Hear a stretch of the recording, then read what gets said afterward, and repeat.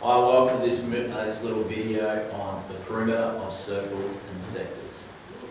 Let me point out one thing straight away. When you were doing it in school today or last week, your teacher would have been calling the perimeter of a circle the circumference. Okay? We do too. We're just making it easy by writing the perimeter up there so that we don't confuse anyone. Okay? So the circumference is what we're actually talking about. Outside of that, the most important thing about dealing with circles is to know the difference between a diameter and a radius.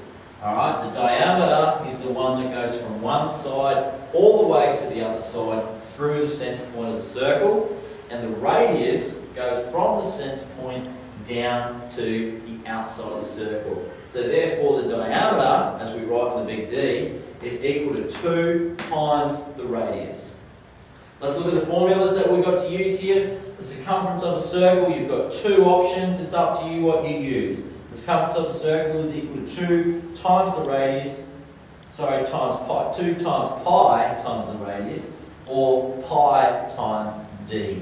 Now, this little 2 times radius, I reckon you've seen before up here. That is the only difference. We're doing 2 times the radius up here so that it's the same as that down there. These two things do the exact same thing. Just depends on what you're given up here on your circle.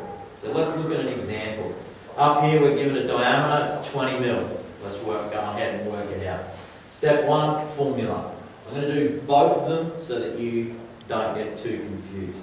Is equal to 2 times pi times the radius, and C is equal to pi d.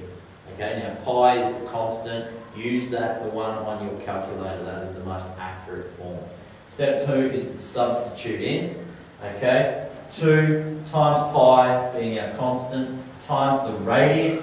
The radius for that circle is a 10. Half that 20, get 10. Okay, or we're doing pi times the diameter, which is 20. Nice and simple. Plug it in your calculator. 2 times pi times 10 gives me 62.83. Pi times 20 gives me 62.83 millimetres. Make sure you put it in. Okay? Nice and simple. Let's look at another one.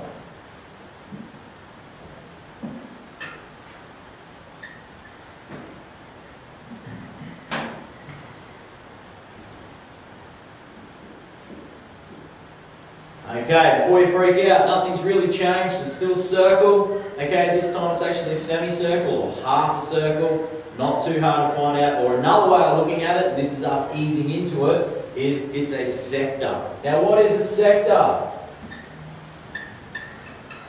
Okay, I just heard you shout that. What is a sector? A sector is a part, it's a piece, it's a fraction.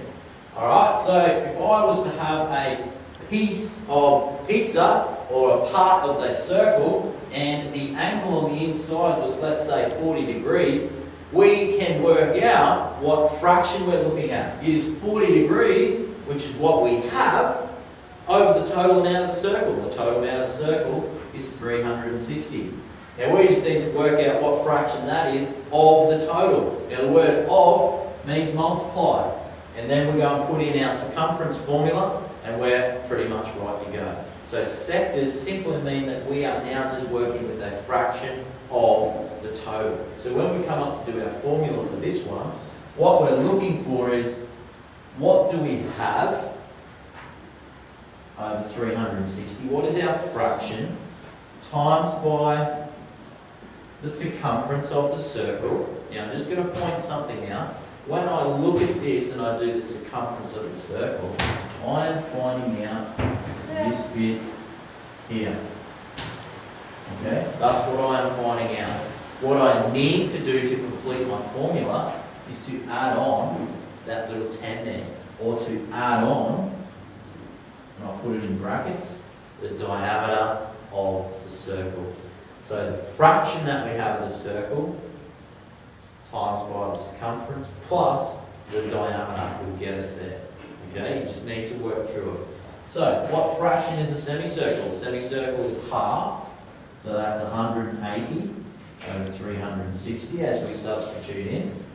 We then have 2 times pi times the radius, which is a 5, plus the diameter, which is 10. Okay, now you should be able to plug all that into your calculator without any issue, and you should be able to come up with the answer of the perimeter being, the perimeter is equal to 25.71 millimetres. Okay, if you are having some issues getting that answer, what it might pay to do is do the fraction bit first. Okay, write down an answer, do this bit, write down an answer, and then plus 10. So make it condense down a little bit. Okay, let's have a look at one more.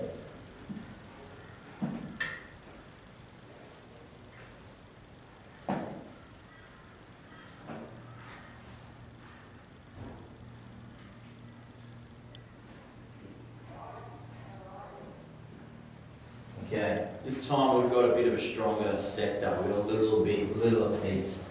Okay, I'll just make that a little bit thicker for you. That's the fraction of the circle we're finding plus our diameter. So that's the radius 2 pieces.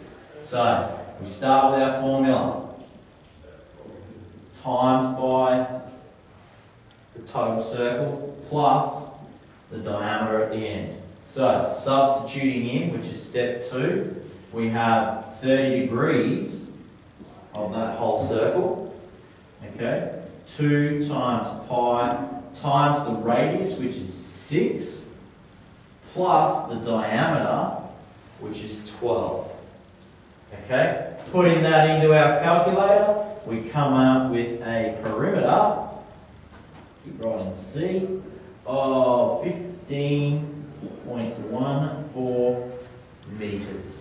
Okay, again, if you're having trouble getting that answer, just chop down that into parts. So have an answer there, times an answer then, plus an answer. Okay, let's do a couple of practice questions. You come back after that, we'll go through them, but have a good go at them because this can be confusing.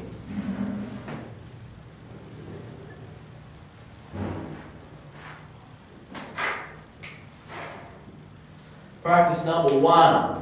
Okay, we'll just go back to the start. Do a nice big circle. Diameter 55 centimetres. Practice number 2. Okay.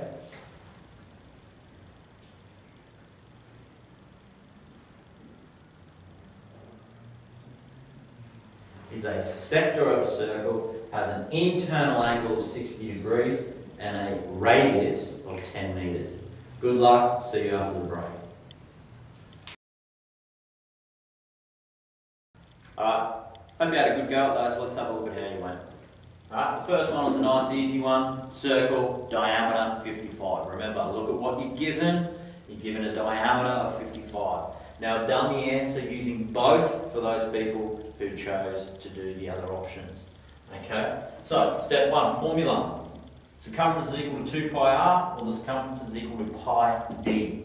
Circumference is equal to substituting in 2 times pi the button on your calculator, multiplied by the radius, which is half of 55, which is 27.5, or pi times 55. Nice and simple.